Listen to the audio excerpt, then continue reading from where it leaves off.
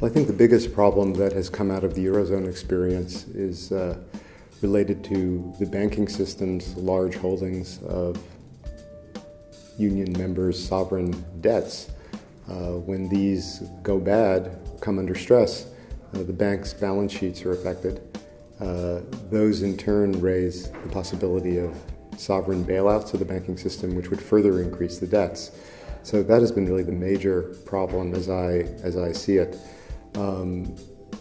If this were not the case, then defaults would happen, or could happen, but wouldn't necessarily be such a big deal. We're so afraid of them because we're afraid that a default will bring down the financial system.